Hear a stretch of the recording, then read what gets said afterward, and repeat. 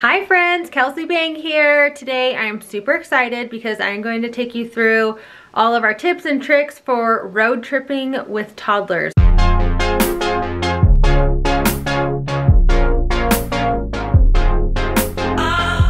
With our two baby girl twins, we have done about 8 12-hour road trips with them. And it has always been a fun time, but we've learned a lot of things along the way, and I was getting a lot of questions on how we do road trips with our twins, so I thought I would do a little video and share all of our tips and tricks as we're preparing for another road trip and take you along the adventure with us. Something I like to do is I like to pack 2 days in advance. I like to start getting our laundry, so that's what I'm doing right now is I'm doing laundry. I like to do all of that to make sure that we have all of our favorites and all of our clean clothes ready to go. So to help pack, one thing I like to do is call wherever we're going and get all of the information that I need to help us pack. For instance, if we're gonna go stay at a hotel, I'd like to know, do you have pack and plays available? Do you have 2 pack and plays available? Because we have twins, that kind of changes things. So if they have 1 available, then I know I just need to pack 1. And those kind of things, if we're staying for an extended period of time, I bring laundry detergent and all of that kind of stuff. We're currently at my mom's house, but I still brought all of my laundry detergent and all of that kind of stuff.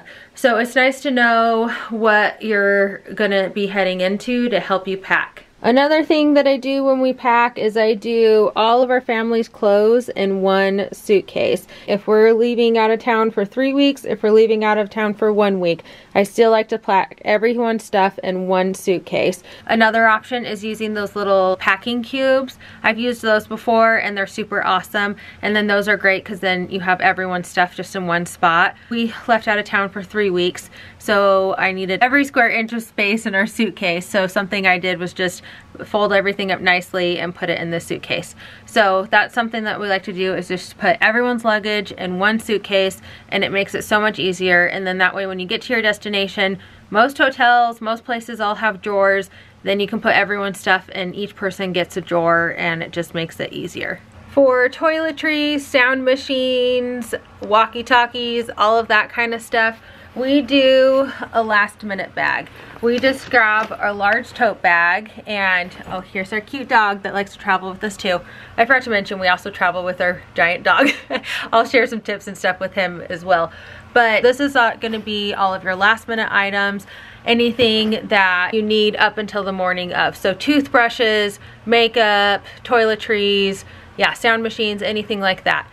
For the road trip, I like to do a diaper caddy.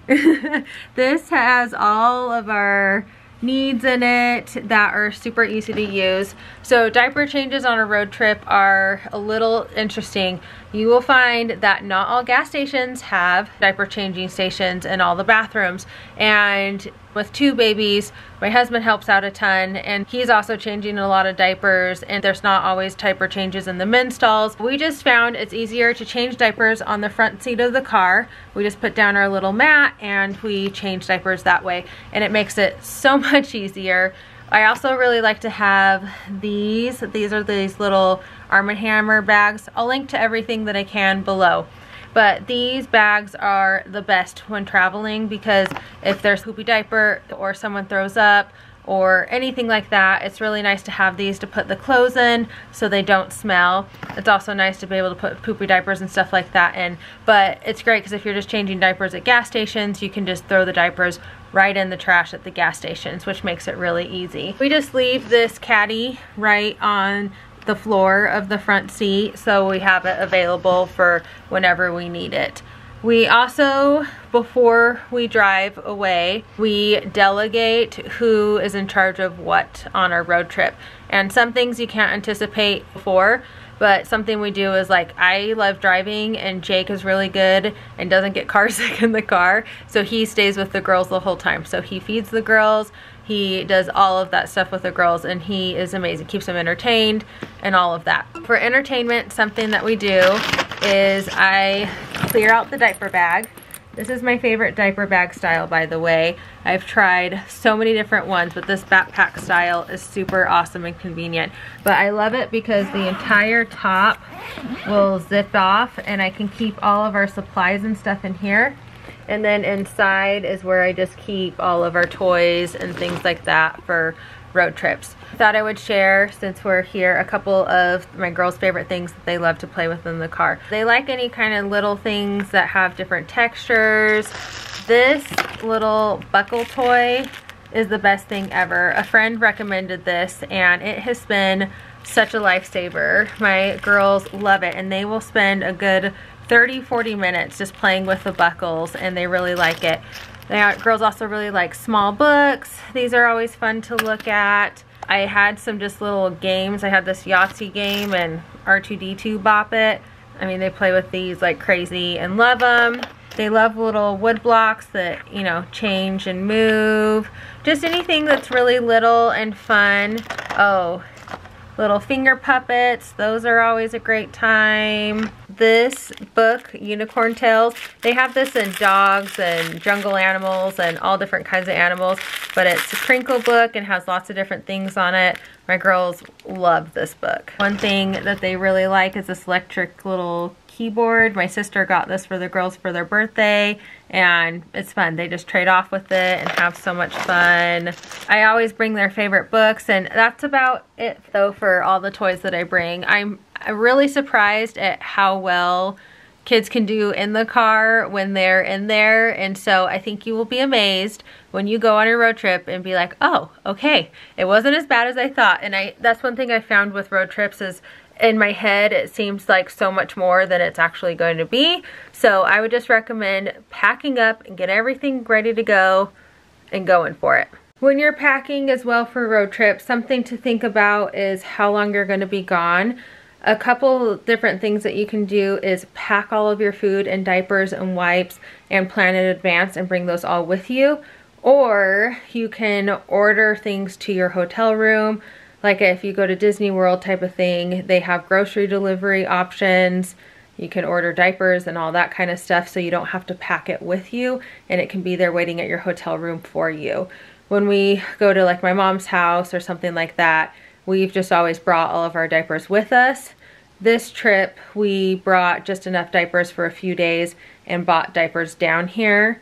I find either way has worked easy. Sometimes for me, it's just easier to pack everything and know that I have it ready to go so I don't have to worry about it when we get on our trip and just enjoy.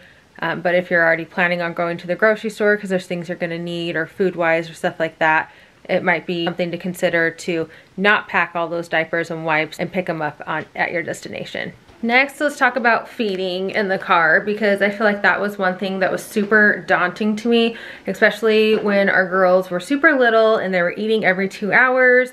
It was an adventure for sure. So we've tried a couple different methods with how we do bottles and things like that in the car, and so I'll walk you through how we do it. Something we like to do a box of snacks and food, and we also like to put a fold-up picnic blanket in here. We have found that anytime we stop, we usually like to just stretch out and get some fresh air, and so having a fold-up picnic blanket that we can just put on the side of a gas station grass or wherever we're at is super handy to have. And then it's nice to have snacks in here for parents, as well as we like to do the little food pouches for our girls when we're traveling. They also do really good with Triscuits and crackers and that kind of stuff, which is easy to have and that they can have in their car seat. That makes it easy. When you're doing milk feedings, that is another ball game. When our girls were super little, what I like to do is we would carry a second box and it would just be for bottles. So what I would do is put the formula right here, and then I would have water bottles right here, and then I would have the bottles right here, and I would also put extra water bottles underneath all the seats in the car so we would have spare water in case anything happened or we were on the road longer than anticipated. And we also put a lot of water underneath the seats because our dog gets super thirsty. So we like to have lots of water bottles ready to go. Now that our girls are on whole milk, what we do is a cooler, We pack up all our bottles and we fill them up with milk so they are ready to go, and put them in here. So all we have to do is just grab the bottle out with milk. And normally if our girls were only eating 6 ounces or so, we would fill up the whole thing, and then any extras we just put back in here. When we travel, I used to bring our Boone drying rack and all of that. Now I just bring a towel and we hand wash everything, and then I just bring our dish soap, and that's all. So yeah, no need to bring a drying rack or anything. A towel does great. And if you have twins, these Komotomo bottles are amazing. I love it because they have 2 different bottle caps. So if your baby's on different formulas or things like that, when you have multiples, it's nice to be able to know whose bottle is who. If your babies are infants and really small, the recommended time that I've heard for driving is stopping every 2 hours so they can get out of their car seats and stretch, which actually works out really great when you have infants because they are ready, they're hungry, and they're eating every 2 hours, and so you've got to take them out to burp them anyways. We would usually stop at, you know, gas stations or parks or wherever we could, and stop every 2 hours. Now that our girls are almost a year and a half, we usually will go about 3 to 4 hours before we stop. Here's Jake, he's gonna come join. If we have a 10-hour road trip, we typically stop about 2 times, and we try to plan our road trips according to like our eating schedule, and that seemed to work out really great for us. Yep. A lot of people like to leave at the, you know, at bedtime and drive the night through. We have tried that once and it wasn't successful. Well, we just got in at like 2 a.m. and we were hammered and so tired the next day. Trying to get the girls back to bed, and yeah, no, it was rough. Yeah, because we had to, once we got there, we had to set up the pack and plays, and it was, and the girls woke up when we got there, so they were up for like 2 hours in the middle of the night, and it was just a lot for us. And so we found we prefer leaving earlier in the morning. So we've done it when we've left at when they wake up, and we've also woken our girls up to get on the road. What did you prefer? I think I preferred waking the girls up to get on the road. Yeah, I did too. So this last time we woke our girls up at 7 a.m. They normally wake up around 8 or 9. So they slept for a little bit in the car, and then we had breakfast and did all of that in the car, and they did really great. And by the time we got to lunch, it was lunchtime. So depending on how old your kids are is how often you're gonna need to stop, and every kid's different, and so you gotta do what works best for you and your family. We found our girls really do good with that 3 to 4 time gap, and so. And also with our dog as well. He needs to get out and play and explore too, so. Yeah, yeah. Traveling with a dog is a whole nother story, but that's an adventure as well. But luckily our dog does really good in the car, which we're grateful for because we love having him come around with us. Yeah, we found though if you have a super anxious dog, sometimes our dog gets really anxious. We did find out there are kinds of medications and things that you can get to help your dog if they have anxiety in the car and things like that. But yeah, those pets need to get out every few hours as well and get those wiggles out too. Mm-hmm. Next we're gonna finish packing, and we're gonna take you through how we set up the car. The girls are in bed, and so I'm just doing some last minute laundry, and we're actually gonna be able to start loading up the car with as much as we can and getting everything that we need for the morning ready to go. We've started to pile up the things that get to go in the car right here. And so I'm just gonna start puzzle piecing it together. This is the start. I've got Zeke's seat back here. We're gonna have the 2 seats for the girls. Well, Zeke's back here, but I can also sit back here too with him. And then our suitcases and stuff goes here. And then we leave the front seat open for me as well. And then, yeah, Kelsey might drive him most of the way. And I'll be back here with the girls. So we'll just need to make sure things are accessible between these front seats. It's the morning of our road trip. We're heading out. I'm just packing up our last minute bag, grabbing toiletries and all of those last minute stuff that's gonna go in here. Davey's helping me. She's such a big help. We're getting the girls all ready. Scout, Davey looking so cute.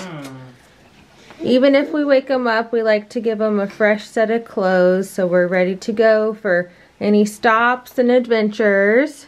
We got blankets, stuffed animals, water bottles. We are almost ready to go. Scout, is that Zeke's leash? Thanks for bringing that. Oh, and here comes Davey. Davey, what are you bringing? A leaf. A leaf. Thanks for helping. We like to load water bottles up underneath the seat so we have plenty of extras. Got our food packed. We're all loaded up and here we go. Getting started. So we like to always start our road trip with a prayer. So I'll be doing that real quick since Kelsey's driving. And then, yeah, I've got a bunch of food here to feed the girls some breakfast, and we'll start eating some breakfast. So this will be fun. Okay, we got Davey napping. Scout's just finishing her milk. She's gonna be able to fall asleep too. 2 hours in. 2 hours in. Girls have been napping most of this time. Zeke has been napping in the back, and I think we're gonna stop and get some food and gas and diaper changes and a park, all in Las Vegas. That's kind of our goal we're shooting for. We try to do about a 3-hour drive before we take a break. Oh, Davey, is your doggy playing the piano? That's cute.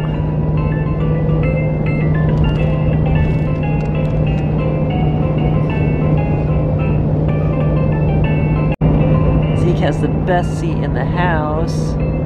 So cozy back here, huh, bud? Good boy. Good boy. And Scout is still sleeping. We just made it to Las Vegas and we're filling up with gas. Usually when we stop, we try to get everything done in one shot. When we stop for gas, Jake and I will take turns and run into the bathroom, and then we'll go through a drive-thru and pick up food, and then we try and find a park to go hang out and play in. And if it's a long road trip, we will just keep our food in the car and we'll go play at the park and then eat in the car.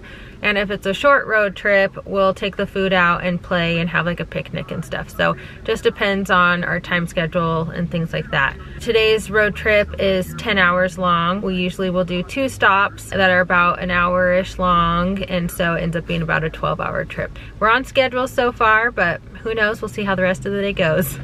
Look at these cuties back here. All being such angels. Hi, cuties. Hi. Are we at the drive-thru? Yeah, just at Taco Bell. Zeke wanted to put his head out the window. Party Taco Bell. Hi. How awesome is this? The park has, or the playground has gates around it. Dreamy. Scout, did you find a pine cone? Come on down, Scouty. Woohoo! Diaper changes in the car. We have our caddy all ready, and then we literally just change diapers on the front seat. Diaper changing master right there. Ooh. Davey, your turn. Davey's turn. Davey's getting a new outfit change, and it's her puppy dog outfit. Yeah. Then we just put the dirty clothes in the little Arm & Hammer bags that I showed earlier, and then tied in a knot, and then it makes it so these clothes aren't smelly, and makes it so the car doesn't rake. Okay, we got Davey eating a yummy nacho fry.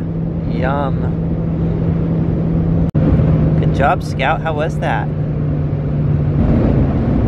Scout being such a big girl with her burrito.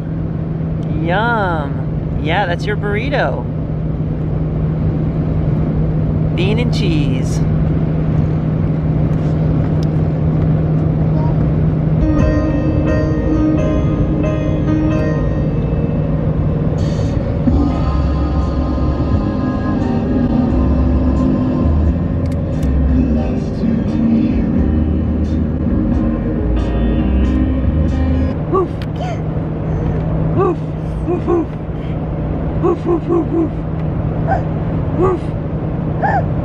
Stop number 2!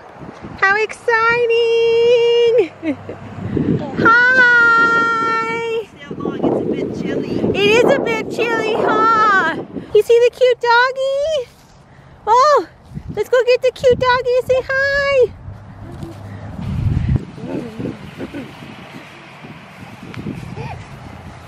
Water break.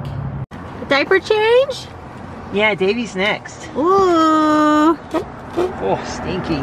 Hey, I need those. Are you yoinking all the supplies? I need those. When it's chilly out, we like to make sure to turn the car on and blast the heater when we're doing diaper changes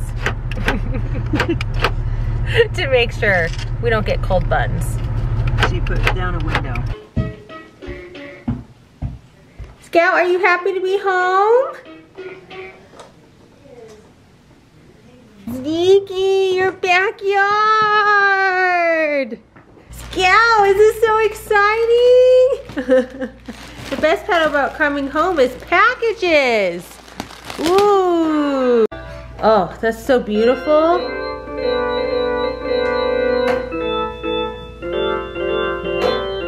Hi, Davey. Oh, you got a book out? Do they have puppies in the book? That's new. I like that. That's cute. Oh, did you find a bunny? Oh, it's a little bunny. Come here. Give Daddy some love. Oh, this is the best being back home. Yeah. Well, that's a wrap for all of our tips and tricks for road trips with toddlers. We wrote a couple more of our tips that we didn't get to squeeze into the video into a blog post, and I'm going to link it below, and it will also have a recap of all of these as well. So everything is in one spot. So if you missed anything, check on our blog, kelseybang.com, and it will have all of that there. That was a sweet move, Davey. Time to get these girls to bed. Yeah, it's way past their bedtime. It's 8 p.m. and they normally go to bed at, well, it was 6, and then on our trip we transitioned to 7 p.m. So 7-ish. 6:30. Thanks for watching. See ya. See ya.